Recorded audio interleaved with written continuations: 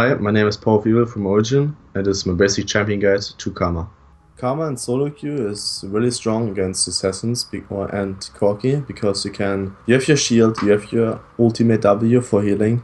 You can nearly survive every matchup, and you're kind of always useful. So even if you don't deal a lot of damage, you can speed buff your team, you can tank a little bit of damage and like absorb it for your team. The only issue or weakness she has in solo queue is that she doesn't deal a lot of damage, so you have some sustained damage, but I wouldn't say it's enough if you have, let's say, 3 tanks in your team. You kind of need a damage source or 2 damage sources somewhere else. So I like to play with like a Kindred and an AD carry, so you have kind of 2 AD carries and you can like buff everyone up with shields and deal you sustained damage, and they can only focus you. The laning is pretty simple as Karma. You try to hit your Q spells, and that's kind of already the hardest part because you need to hit your Q spells while the enemy is mostly staying behind the minions, so you need to like hit him when he is trying to go for last hit and you're staying next to his creep, and you just hit the creep and you kind of deal damage through the creep to him, while you look like for opportunities when you W him, and he, as I said before, he's exposing himself, so you can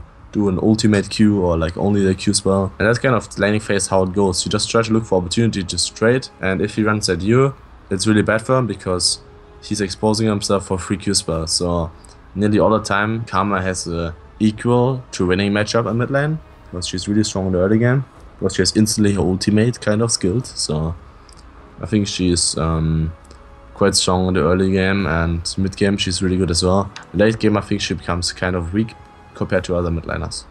The options you have when you play Karma in team fights is you can try to deal as much damage as you can with going for the ultimate Q spell, or you can go for the kind of surviving on your own if you ultimate W the assassin who goes on you.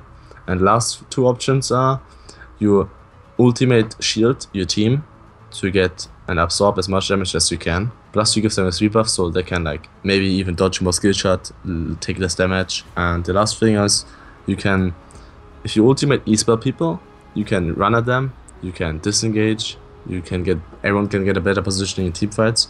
So you have a lot of different options I would say as Karma. I mostly go for either the ultimate Q spell or ultimate E spell when I'm not in danger, and obviously sometimes you're just forced to take the W as ultimate, so that's kind of how you play it out. And if your AD carry is fed, I mostly just peel.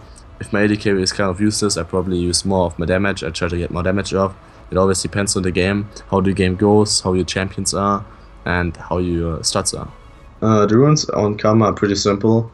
On reds I go magic penetration, on yellows I go HP per level, on blues I run 10% CDR per level, and the other 3 cliffs you can go either magic resistance or AP per level. And on the quintessence I run 3 times flat AP. The only thing you can actually change up or mix up are the red ones, the marks. You can go, instead of magic pen, you can go hybrid pen, but I would only do that against melee matchups, and I actually prefer to have the magic pen.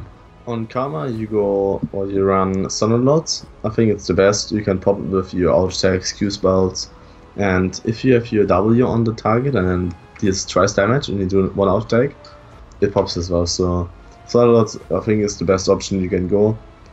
But not only you get Sunlords, but you get the intelligence, the 5% before Sunlords as well, which is really strong on Karma. And like Lulu and Orena and these champions who are shielding the team a lot, it's just really good to have the 5%. The skill order is pretty simple. You start with the Q spell, secondary you max the W, and as last one you max the shield. I don't think I ever change it up. I don't even split the points. For me it's always QW, and then as last one you skill the E. So on level 1 you go for the Q spell, just for the laning phase, trading, dealing damage, having the mantra Q spell, the ultimate Q.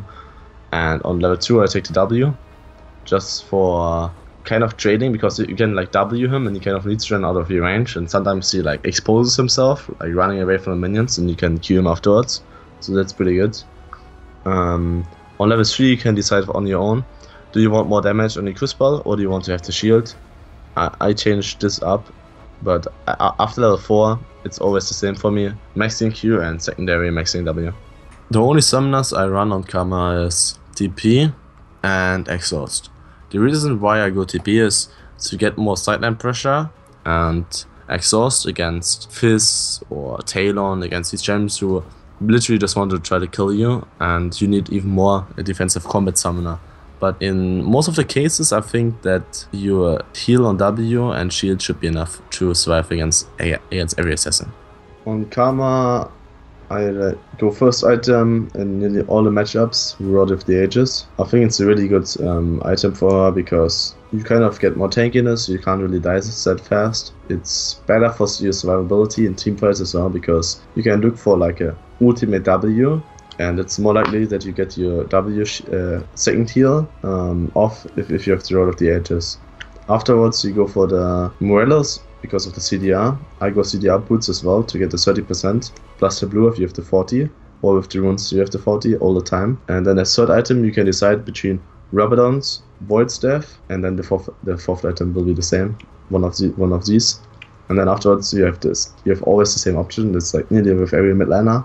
You can go Rylai's, you can go Ludens, you can go Liandry's, you can go Zhonya's. I was thinking about maybe going to Ardent Sensor, but I don't think it's too good, so I think you should just stick with the normal AP items I just said before, and you're really good to go.